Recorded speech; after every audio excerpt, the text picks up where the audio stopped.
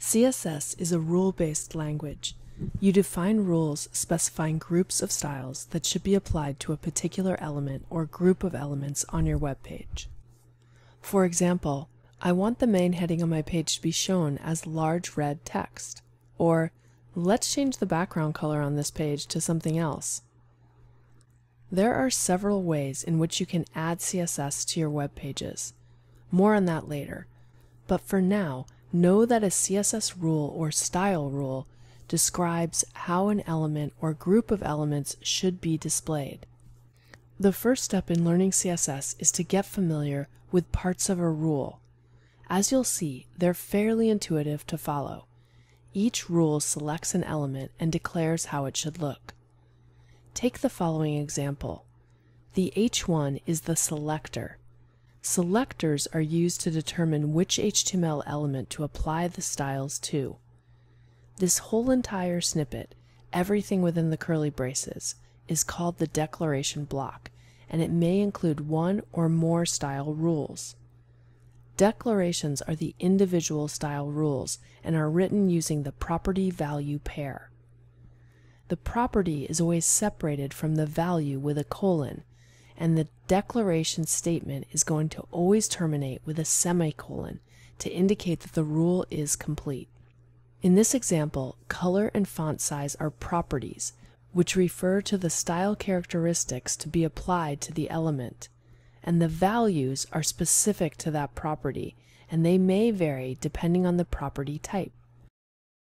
When writing CSS, there will be times when adding or removing a space will be part of the syntax requirements. Other times, white space and tab spacing are used just for formatting and readability. For example, it's not required to include any spaces within the declaration blocks, but it is common to use white space for readability, such as writing each declaration on a separate line and tabbing in each declaration so that you can easily see where each declaration block begins and ends. Personally, I recommend that you use the tabbed indentation and separate lines. Your code will look neater and it'll be much easier to locate things once you start creating long documents. Here are some additional formatting tips. You should include one space before the opening brace of declaration blocks for legibility. Place closing braces of declaration blocks on a new line. Include one space after the colon for each declaration.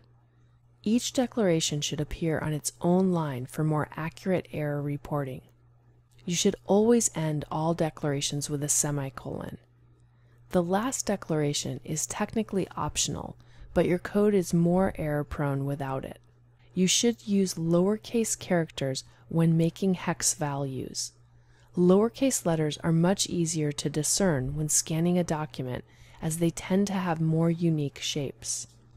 Whenever possible, use shorthand hex values. So instead of using 99CCCC, we could simply write 9CC. Quote attribute values in selectors. I have an example of this here, where I have input type equals text. It is optional in some cases to add the quotes, but it is good practice for consistency. You should avoid specifying units for 0 values, so there's no need to write margin 0 pixels. You can just write 0. In instances where rule sets include only one declaration, consider removing line breaks for readability and faster editing. Any rule set with multiple declarations, however, should be split onto separate lines. You'll probably start to notice that everybody has personal preferences for how they format their code.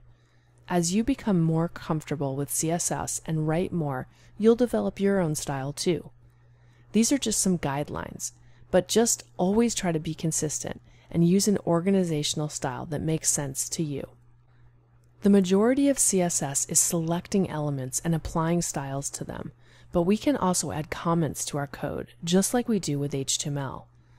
The syntax for comments starts with a slash and an asterisk and closes in the opposite order.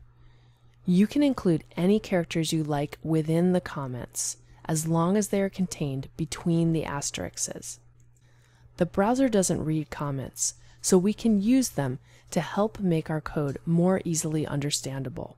For example, you can use comments to leave notes for yourself or for your team. You can also use comments to organize your code blocks. Or you can comment out a line or a block of CSS to hide it from the browser temporarily. This is often used for debugging by temporarily removing different declarations to test an experiment without actually deleting the code. There's a lot to learn in CSS. It is a powerful and flexible way that you can visually control your web pages. Over the next section of our course, we will be diving into a variety of ways in which we can use CSS to build better websites.